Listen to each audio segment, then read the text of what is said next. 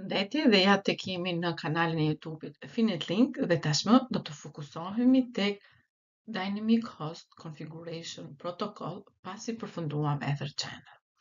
Ky protokoll bën të mundur dhënien e adresave IP në pajisjet e rrjetit dhe funksionon në rrjetin IPv4.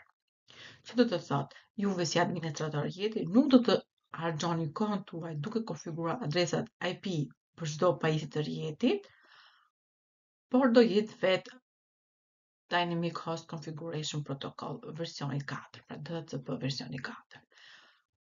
Në qoftë se flasim për rrjetet shtëpiake apo në zyra të vogla, nuk është e vështirë të realizohet konfigurimi me adresa IP për çdo pajisje të rrjetit, por në qoftë se do flasim për rrjete në të cilët do kemi qindra apo mijëra pajisje, atëherë çështja ndërlikohet. Ndaj, në këtë material ne do të fokusohemi pikërisht në shpjegimi e vetë DHCP-s versionit 4, ku do të tregojmë se si operon ky protokoll në rrjetet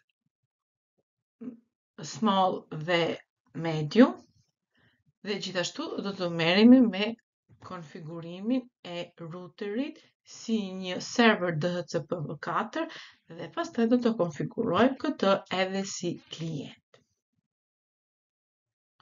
Që do të thotë, vetë Dynamic Host Configuration Protocol duke qenë se bën të mundur dhënien adresave IPv4 dhe informacioneve të tjera përsa i përket rrjetit në mënyrë dinamike, atëherë dhe duke qenë se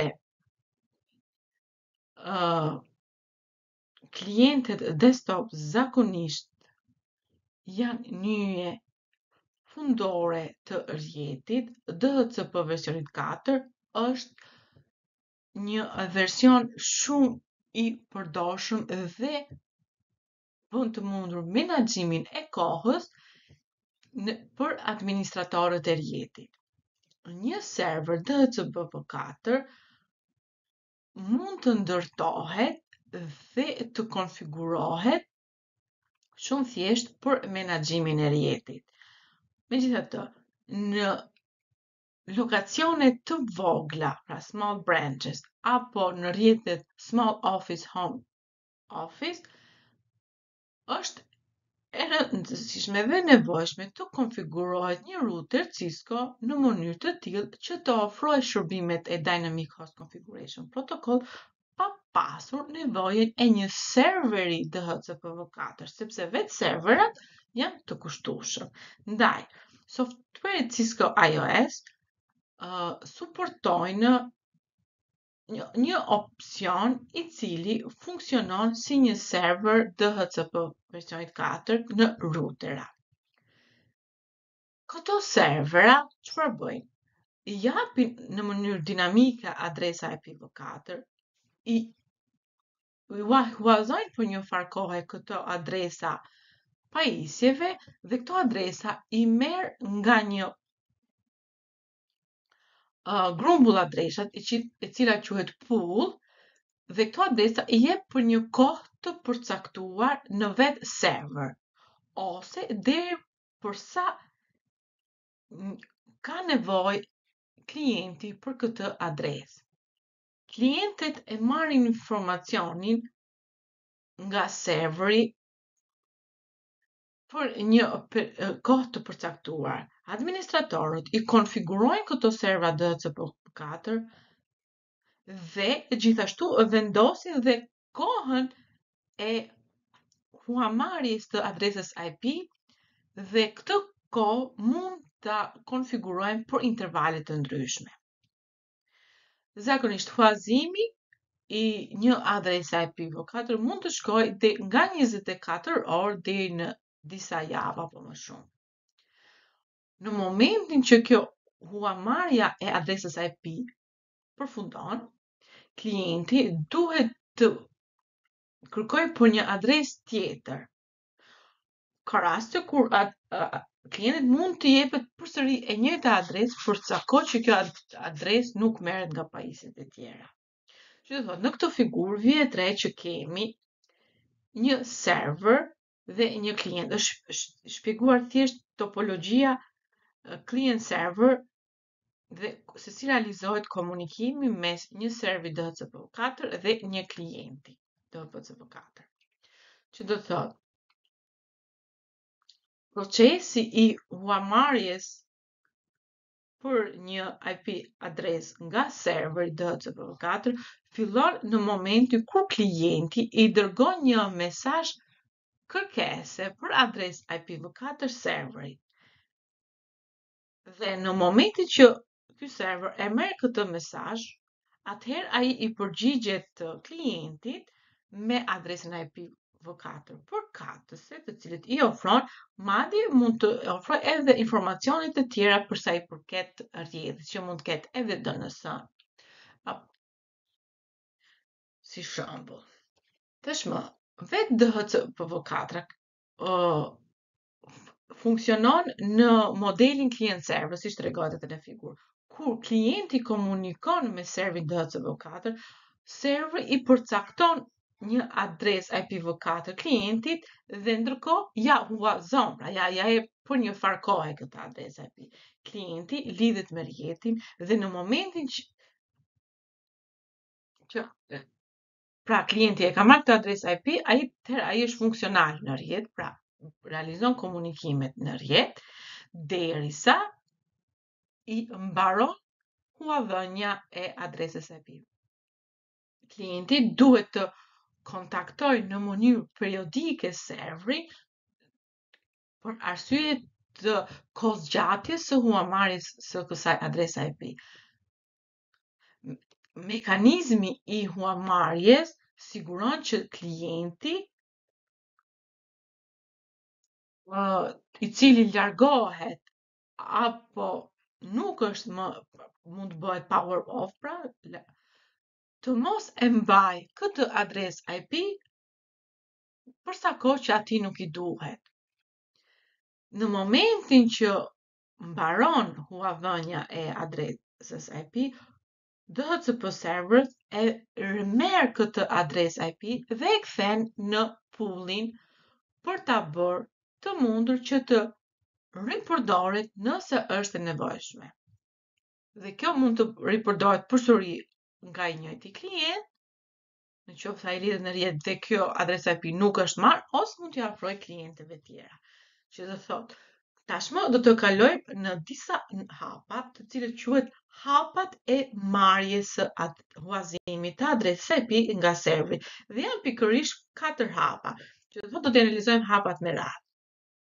Sepse në momentin që klienti bëhet boot, pra ndiset, ose I bashkohet një rrjeti të ri, ai fillon me proceset e marrjes së adresës IP. Kur procesi I parë është procesi I zbulimit të një serveri I cili mund të ofrojë shërbimin DHCPv4 dhe është pikërisht mesazhi DHCP discover.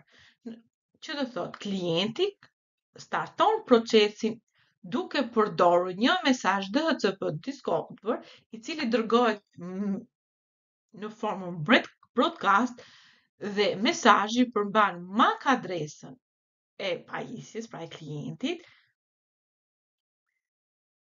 në mënyrë të tillë që të zbulojë servera të mundshëm që ofrojnë shërbimin DHCP versionit 4. Dhe për sa kohë që klienti nuk ka një adresë IPv4, në momentin që bëhet boot up apo I bashkohet rrjetit, ai përdor adresat broadcast të shtresës së dytë dhe të tretë në mënyrë të tillë që të komunikojë me serverin. Që tregohet edhe në këtë figurë, ku qëllimi I mesazhit DHCP discover është pikërisht të gjej një server DHCP versionit 4 që ndodhet në rrjet. Pra, me anë të DHCP request, klienti duket sikur kërkon nga në rrjet për një server I cili t'i ofrojë atij një adresë IPv4. Dhe në momentin që dërgohet ky mesazh, kalohet në hapin e dytë, I cili është hapi tashmë që shënohet nga vetë serveri dhe është procesi i DHCP offer. Sepse në momenti kur që një server DHCP version 4 e merr mesazhin DHCP discover, ai tashmë është në gjendje t'i ofroj një adresë IPv4 klientit për një kohë të caktuar, pra t'ja jap një huadhënie. Serveri gjithashtu krijon në një ARP entry i cili konsiston në MAC adresat e klientëve të cilët kërkojnë adresa IP nga serveri, që do thotë krijon tashmë një tabelë për mbajtjen e informacionit. Dhe serveri DHCP4 dërgon mesazhin DHCP offer drejt kërkesës së klientit. Që do thotë, ai thotë që po, unë jam një server DHCP4 dhe unë mund të afroj një adresë IP. Në momentin që tashmë vetë klienti e merr mesazhin DHCP offer nga serveri, ai kthen një mesazh tjetër i cili quhet DHCP request. Ky mesazh përdoret për dy qëllime. Qëllimi i parë është të huazojë një adresë IP. Dhe qëllimi i dytë është për të bërë rinovim të adresës IP në rastin kur po i mbaron në koha e marrjes së adresës IP. Në momentin kur përdoret si hapin e parë, pra për të marrë një adresë IP, DHCP request shërben si një binding, pra një lidhje me serverin i cili shikon të gjithë parametrat që i afrohet nga serveri dhe në momentin që pranon ofertën e këtij serveri, i mohon të gjitha shërbimet që mund t'i ofrohen nga serveret e tjerë. Disa rrjete të enterprise të ndryshëm mund të përdorin disa servera dhe mesazhi DHCP request i dërgohet në formë broadcast në mënyrë të tillë që të informoj tashmë serveret e tjerë se unë po pranoj një ofertë nga një server.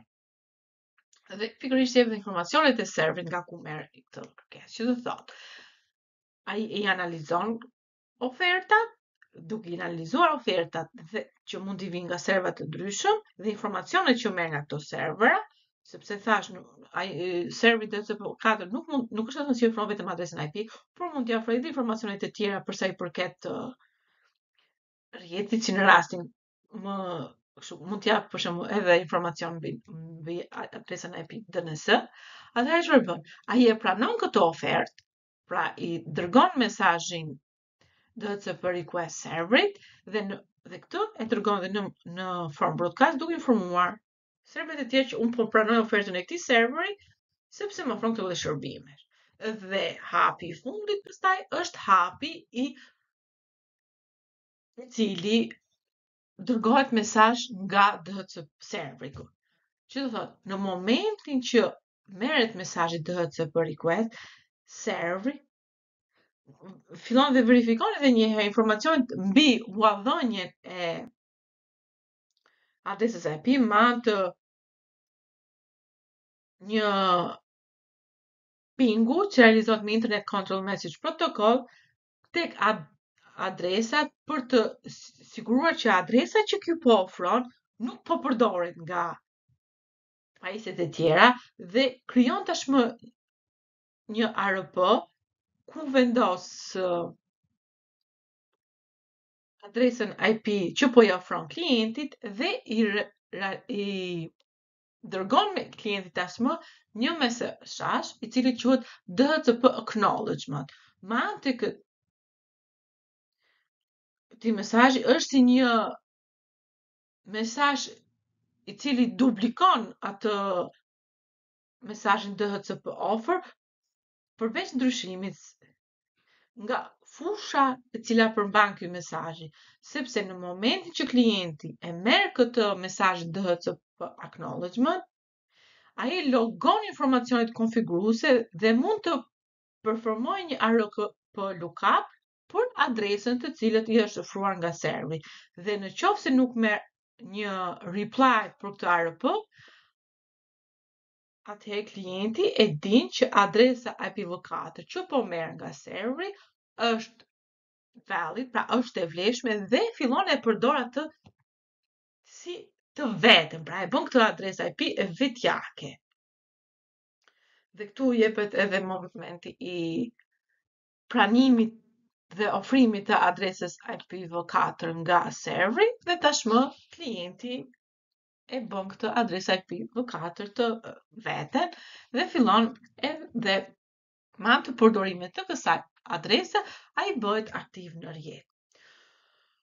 Po, kjo ishte hapi kur shpjeguam pra nëse në DHCP request klienti po bënte fillimisht inicializimin e marrjes së një adrese IPv4, pra kur po ose bëhet boot-up në fillim, ose po i bashkohet rrjetit për herë të parë.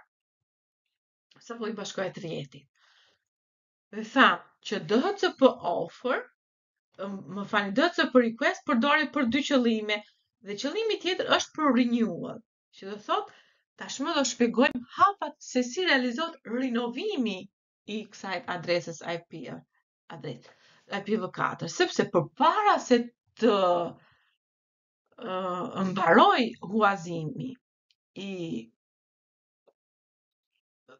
adresës IPv4 që ka marrë klienti nga serveri,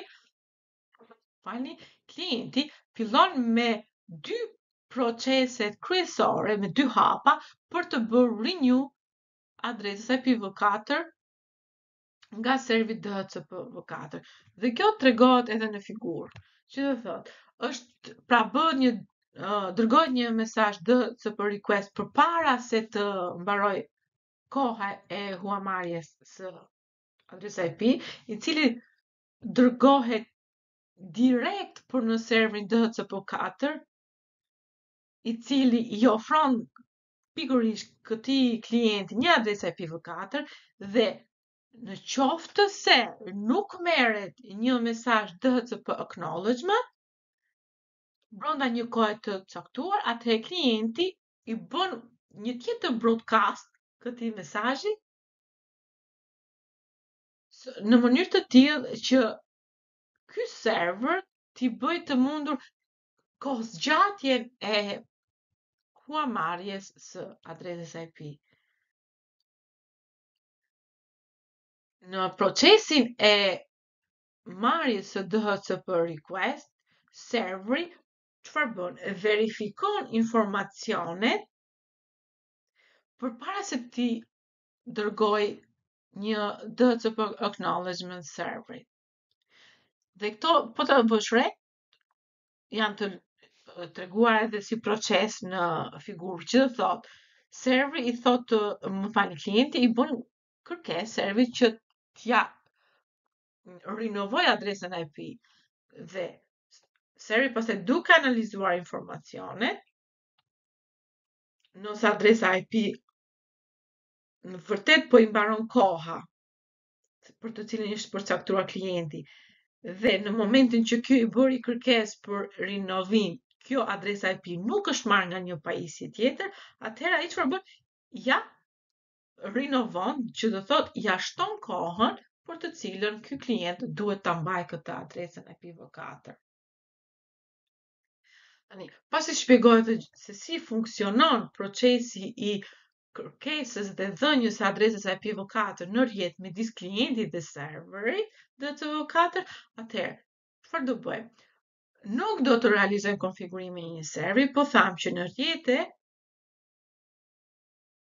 është e nevojshme që një router të konfigurohet si një server DHCPv4.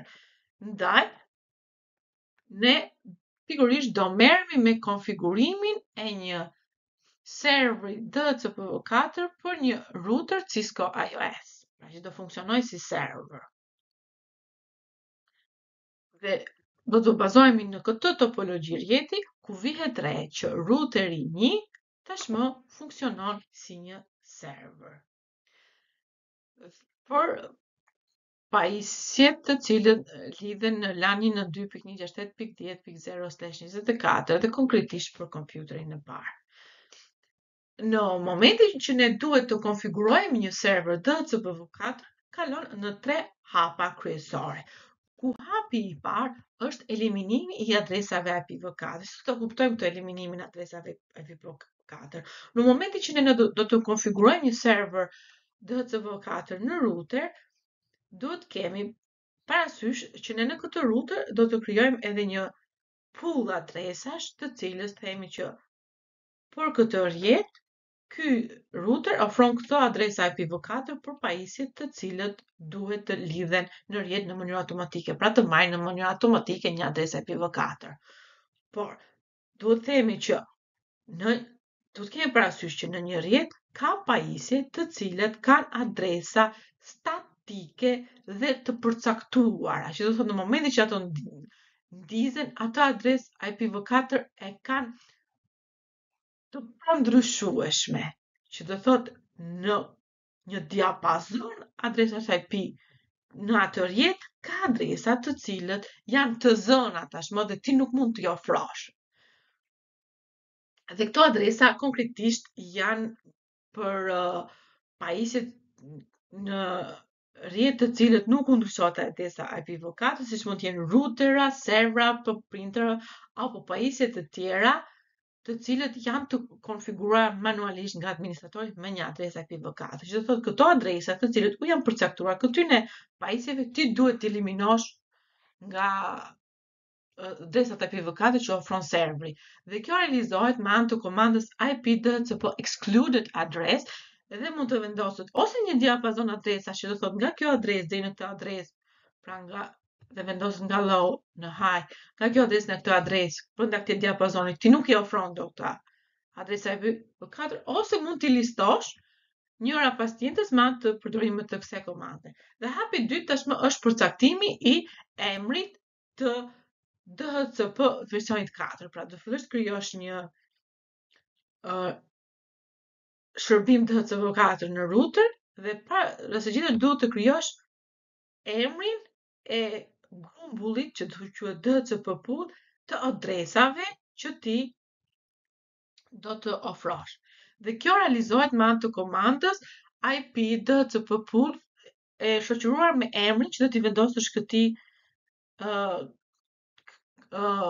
opsioni. Dhe kuptoj që ti tashmë po konfiguron shërbimin DHCPv4 nga vetë ndryshimi në prompt. Dhe pasi përcakton emrin e pajisjes, ti tashmë fillon dhe konfiguron DHCP versionin 4, ku të gjithë komandat janë të listuara në këtë tabelë, që do thotë përcakton adresat të cilat do të përdoren në pool me anë të komandës network, fillimisht me network number, ku shoqërohet me adresa ose gjatësinë e prefiksit në rast se po konfigurojmë IPv6-ën, dhe pastaj mund të përcaktojmë default gateway, pra që edhe këtë informacion mund ta marr IPv4 nga routeri, përcakton DNS server, mund të përcaktosh DNS domain name, gjithashtu mund të përcaktosh edhe kohën e huamarrjes së një adrese IPv4. Të gjitha të listohen në këtë tabelë dhe bazuar në këto hapët e konfigurimit të DHCP versionit 4, këtë shërbimi në një router dhe në këtë tipologji rjeti që ne kishim më përpara, atëherë çfarë do futemi dhe do konfigurojmë routerin 1 të funksionojë si një server DHCPv4 dhe do t'i ofrojë adresa IP pikërisht këtij rjeti 192.168.10/24. Dhe çfarë bëjmë? Fillimisht i bëjmë excluded adresave IP të cilët nuk duhet t'i ofroj ky server dhe themi që nga me atë komandë IP DHCP excluded address dhe themi nga 192.168.10.1 deri në 1.2.168.10.9 nuk do të përdoret për të ofruar nga serveri. Gjithashtu edhe kjo adresë IP nuk do të përdoret. Pastaj themi që pra nuk do të ofrohet. Pastaj themi konfigurojmë emrin e DHCP që po krijojmë dhe në këtë rast e listojmë si LAN pool ishi, pra për këtë rjetin këtu, dhe themi ofron adresa IPv4, të gjitha adresat IPv4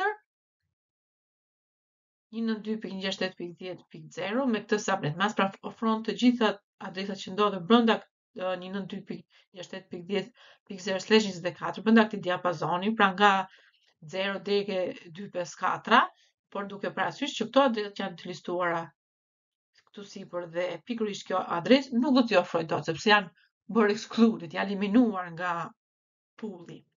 Gjithashtu, përcaktojmë default router, pra gateway 192.168.10.1 që është pikërisht default gateway e giga 0/0/0. Përcaktojmë edhe DNS serverin si dhe domain name. Dhe gjithmonë, siç ndodh çdo rjet, në momentin që ne konfigurojmë rjetin, hapi tjetër është të bëjmë verifikimin e konfigurimeve me anë të komandave verifikuese, të cilët listohen edhe në këtë figurë. Kemi show running config ku me anë të zgjedhjes së seksionit DHCP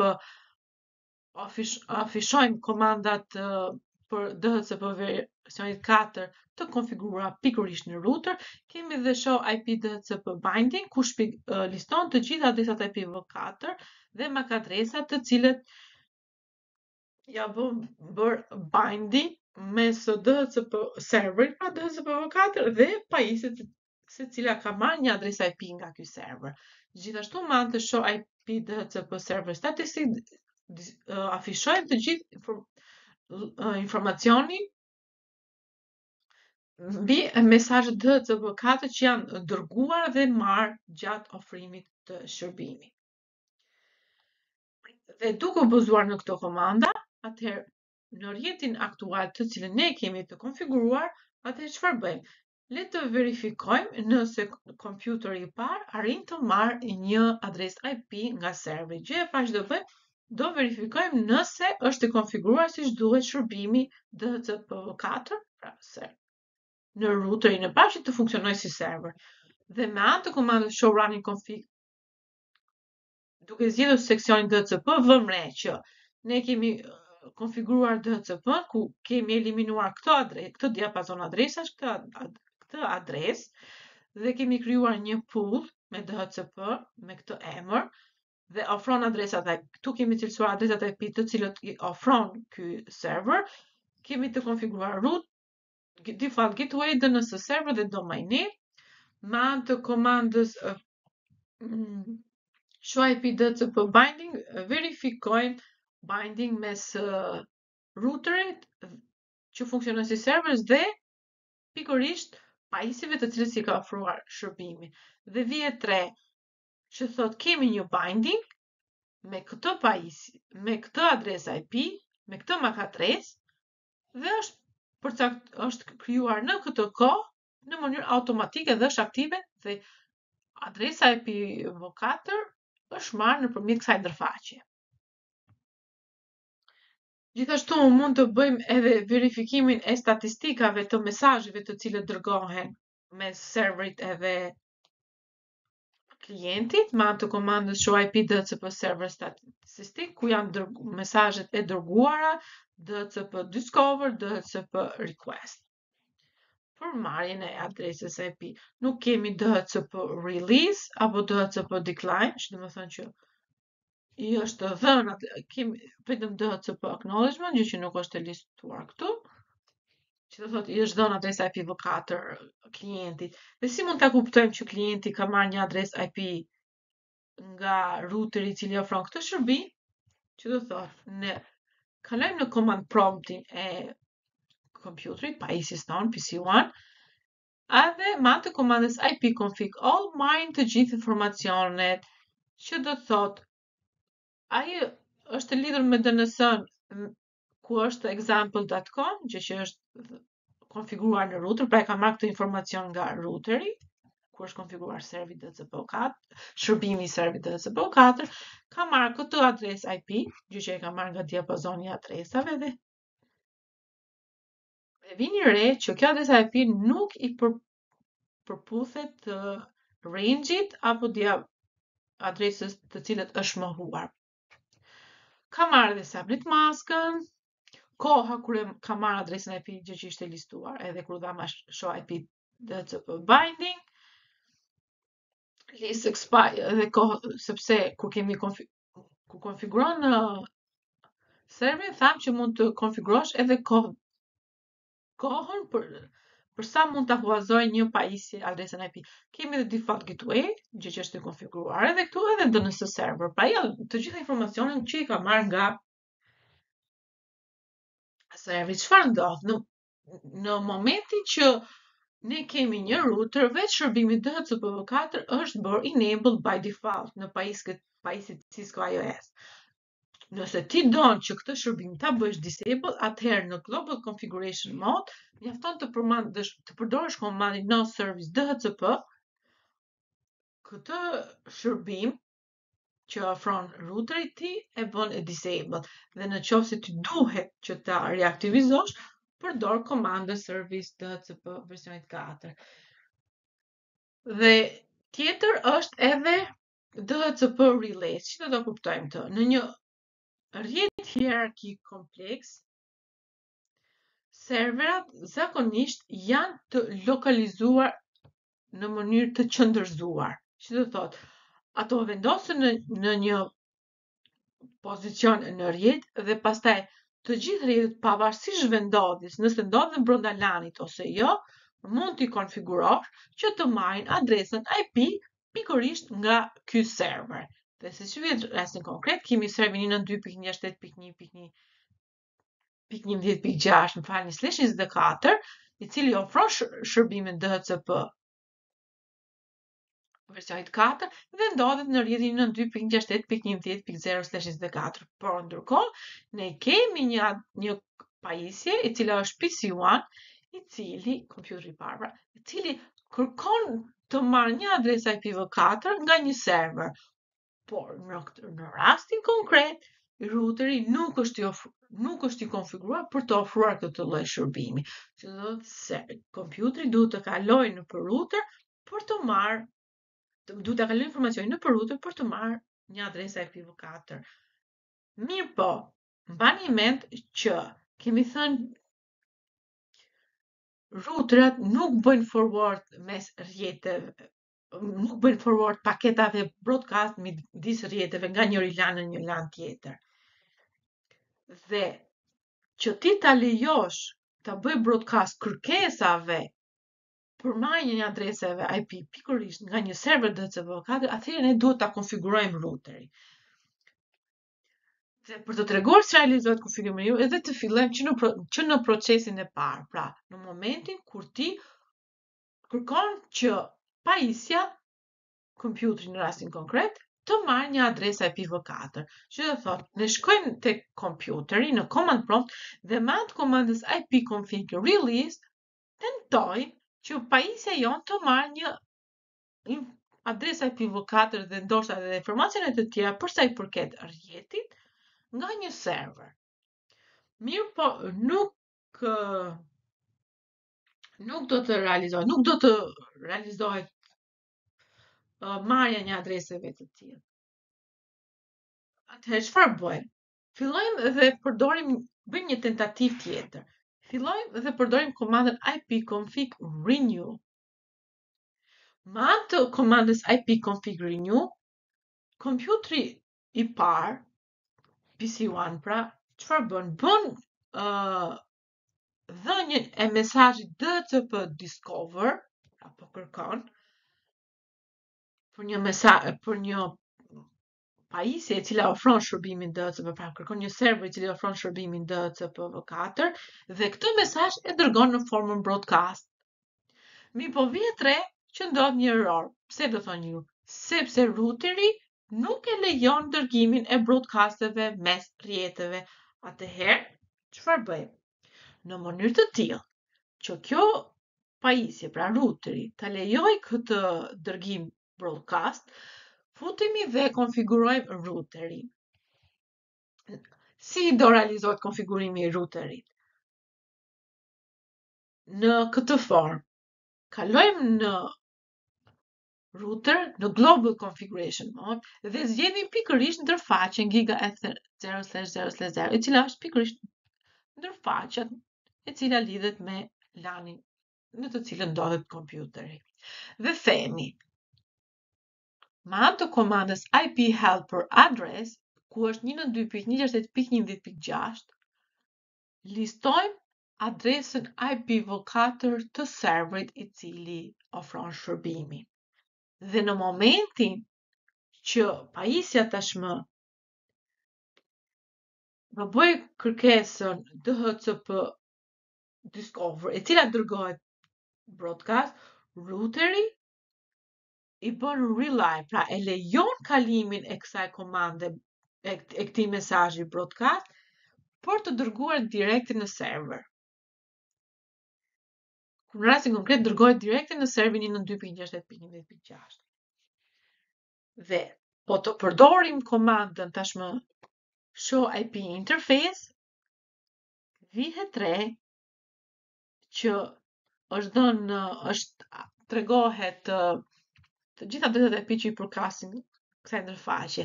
Dhe thot, është adresa IP e cila është i konfiguruar, që është të shërbesi default gateway, dhe gjithashtu është të konfiguruar dhe adresës IPv4 të cilës i bëhet relay paketave broadcast.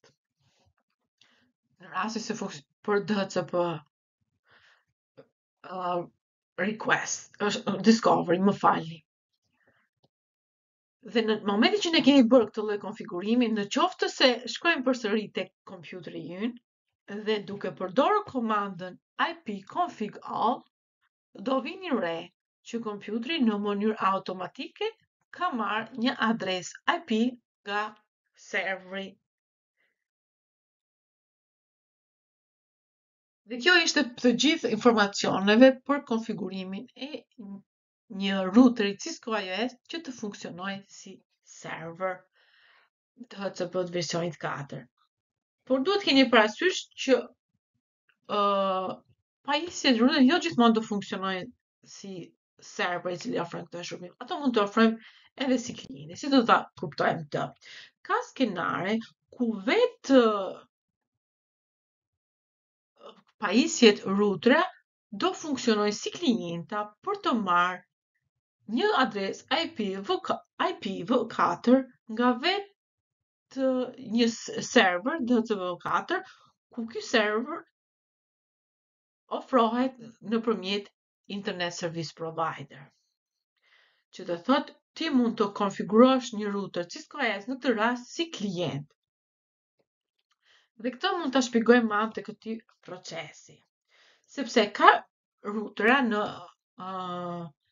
small office, pra në ambientet e zyrës, apo në rastet e rrjeteve small office, home office, në rrjetet SOHO, apo site e branches, të cilët duhet të konfigurojnë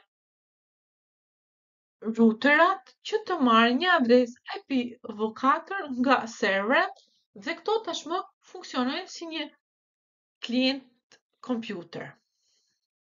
Kjo metodë varet shumë edhe nga ISP-ja, pra nga shërbimi që formon ISP-ja, sepse në konfigurimin më të thjeshtë, ndërfaqja e Ethernetit përdoret në rastet kur lidhet me një kabel ose një modem DSL. Dhe për të konfiguruar këtë ndërfaqe, që do thotë që routeri tashmë do të funksionojë si klient DHCP, ne përdorim komandën IP address DHCP interface në configuration mode. Dhe ja tek e kemi shembullin. Pra, kemi një router në një rrjet SOHO, i cili lidhet me një kabel apo modem DSL, dhe duhet të konfigurohet një adresë IPv4, e cila i ofrohet nga të marrë pra një adresë IPv4 nga një server i cili ofrohet nga vetë Internet Service Provider. Dhe kjo realizohet në këtë formë. Pra futemi në routerin ton, i cili është emërtuar SOHO, në Global Configuration Mode, dhe themi që për ndërfaqjen giga 0/0/1, ky të marrë një adresë IPv4 në mënyrë automatike nga vetë ISP-ja. Dhe themi me anë të komandës IP adres DHCP dhe vendosim në shutdown, pra e kalojmë aktive.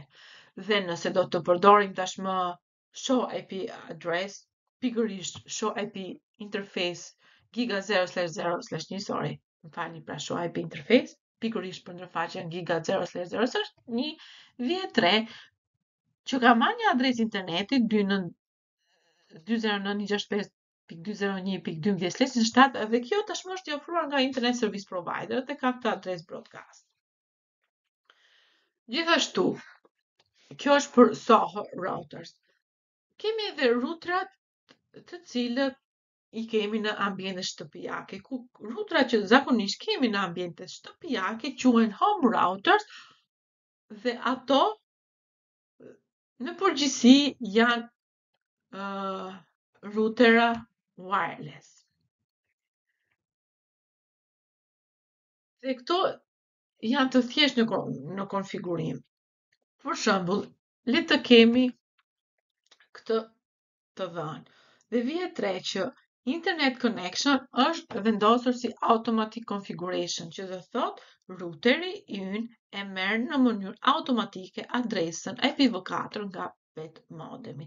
Përsa kohë që routeri është, më falni, nga ISP-ja, përsa kohë që routeri është lidhur me DSL apo modem cable dhe funksionon si një klient DHCPv4, duke kërkuar këtë adresë IP nga vetë Internet Service Provider. Dhe kjo është e gjithë informacioni për sa i përket pikërisht Dynamic Host Configuration Protocol. Do të shihemi në sesionin e ardhshëm, ku do të merremi pikërisht me pjesën praktike të konfigurimit të një routeri si server që ofron shërbimin DHCP versionit 4.